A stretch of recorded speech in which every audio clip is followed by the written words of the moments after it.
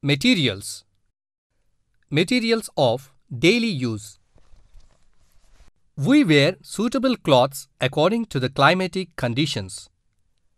We wear cotton cloths in summer and woolen cloths in winter to protect us from cold. These are made of different fibers. Different types of fibers. Clothes like cotton, silk, wool, and jute are made up of natural fibers. Natural fibers are thick in appearance. Cloths like polyester, terylene, and acrylic are made up of synthetic fibers. Identification of natural, artificial fibers. Collect cloth pieces made of natural and artificial fibers. Burn the pieces of cloth together with the help of tongs. When natural fibers are burnt, they burn and turn into ash. When silk fibers are burnt, they give a smell of burning feathers. Wool does not burn quickly. Fibers like nylon, polyester, terylene, rayon are synthesized from chemicals. They give out odor similar to burning plastics and they shrink. Activity 2. Observation of thread in different variety of cloths. Take out the threads from different cloths. Observe threads from each cloth with a magnifying lens. Observe the thread whether it is of equal thickness throughout its length. Activity 3. Durability of cloths. Collect threads of equal lengths from different cloths. Hang the threads by fixing one end to a hook, the other end to a plate as shown. Increase the weight until the thread break up. Repeat it with all the threads. Artificial threads are strong and they are more durable. Differences between natural and artificial fibers. Natural fibers.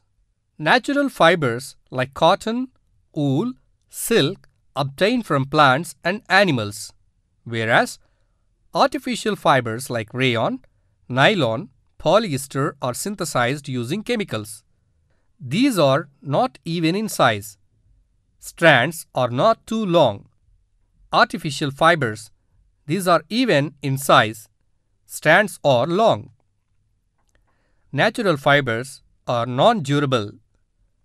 Artificial fibers strong and durable.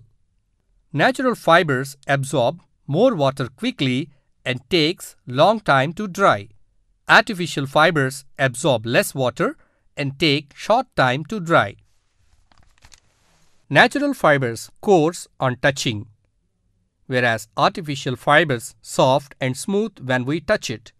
Natural fibers turns into ashes on burning, whereas artificial fibers shrink when burnt and gives the smell of burning plastic. Natural fibers heavy in weight. Artificial fibers light in weight. Natural fibers loses color easily. Artificial fibers long-lasting colors. Natural fibers wrinkles form when they get wet. Artificial fibers no formation of wrinkles when they get wet. Natural fibers. Cotton. Cotton is the best amongst all other fibers. It is obtained from the cotton balls. The long hair-like fibers on each seed are called lint.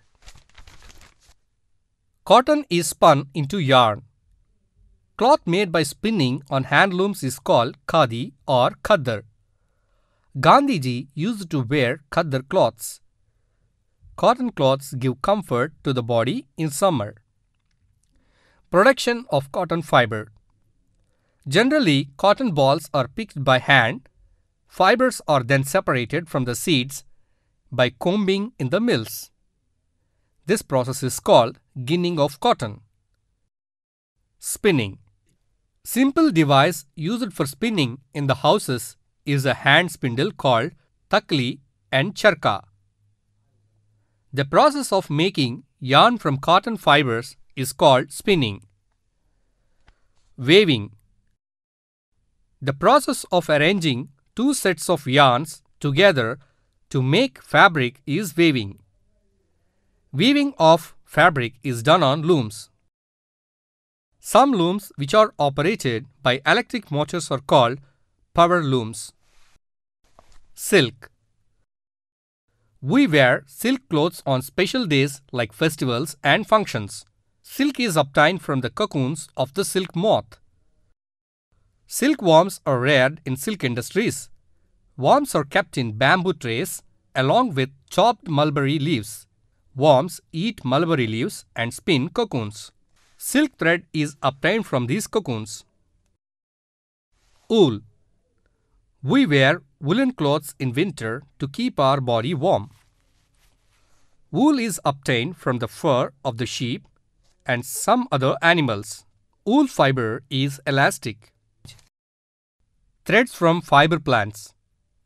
We use ropes, strings, bags in our everyday life. We get all these from plant fiber. Some of these fibers include jute fiber. We store rice, sugar in gunny bags. These bags are made up of jute. Jute is mainly cultivated in India. The stems of harvested plants are immersed in water for few days. Stems become rot and fibers are separated. These fibers are spinned as threads and ropes. This process is called retting. Coconut fiber. Coconut fiber is obtained from outer layer of coconut fruit. Flax. We get this fiber from the stem of the plant. Flax fiber is used to prepare ropes and papers of good quality. Different types of matter. We use different things in our daily life. All these are made up of matter. Matter occupies space and has weight.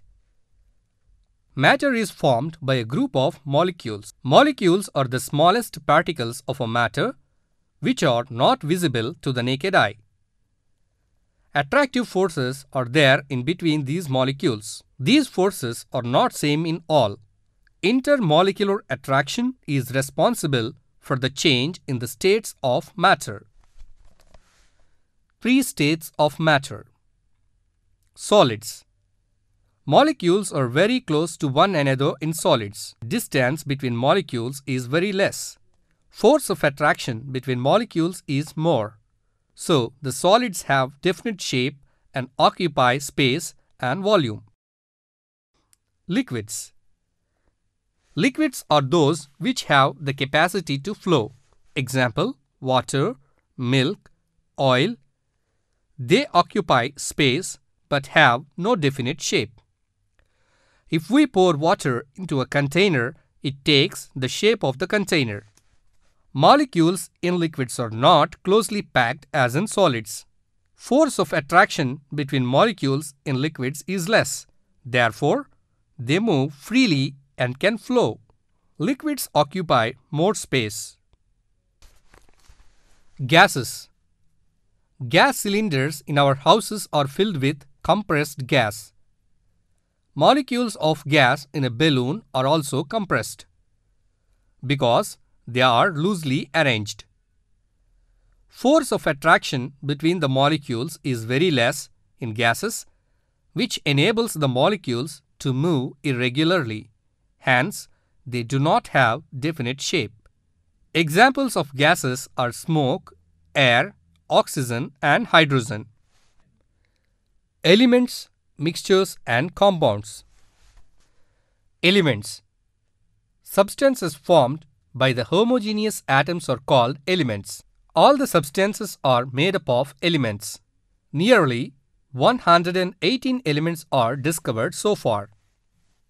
Example, carbon, iron, sodium are the elements in solid state. Elements in liquid state are mercury, bromine, etc. Elements in gaseous state are nitrogen, oxygen, hydrogen, etc. Metals, non-metals. Elements are divided into two groups, namely metals and nonmetals. Carbon, oxygen, chlorine, bromine, iodine, sulfur, and phosphorus are examples of nonmetals. Copper, silver, gold, mercury, calcium, magnesium, lead, iron are examples of metals.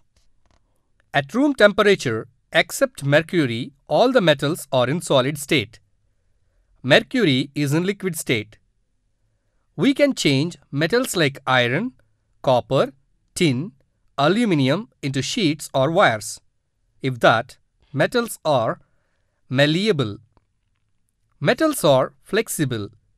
Malleability of the metals decreases in this following order: gold, silver, copper, tin, lead, zinc, iron, nickel, etc. Electric current can pass through the metals. Conduction of electricity is not same in all metals. It may be high or low. Copper, silver, and aluminium are good conductors of electricity. Compounds.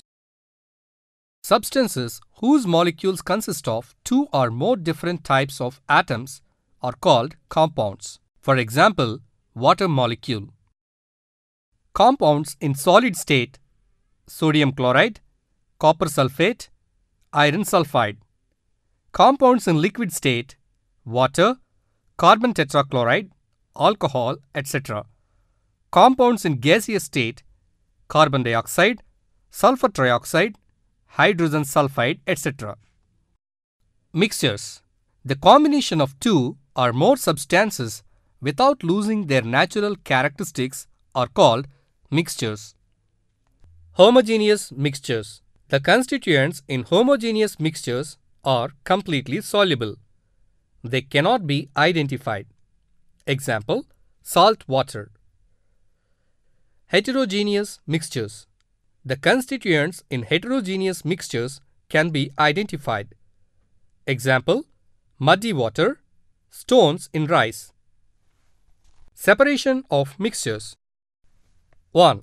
Decantation. When the heavier component in a mixture settles down after water is added to it, the water is removed from the container to the other by the process of decantation. Take a glass of water and pour some sand into the glass and stir it. Now separate the water into another container without disturbing the sand. The two constituents are separated. 2. Filtration. Take a glass of water and add some mud. Take a filter paper and cut it into circular shape. Fold it as shown. Take the funnel and make the inner walls of the funnel wet so that when we put the filter paper into it, it sticks to the inner walls of the funnel. Now, pour some muddy water into the filter paper. Then, the mud particles settle on the filter paper, which is placed in the funnel, and the clean water enters into the beaker through the holes of the funnel. The dirty particles present on the filter paper are called residue. Clean water collected into the beaker is called filtrate. Evaporation.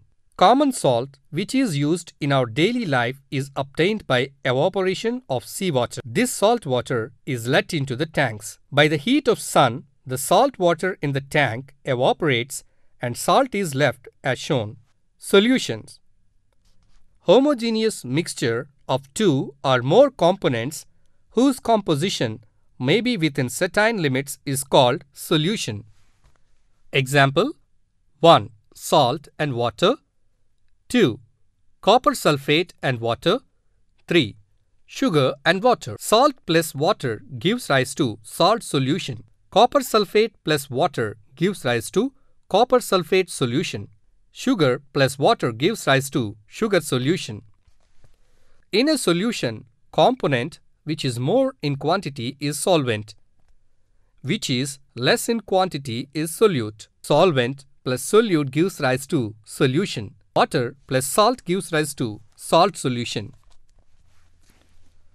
Solubility.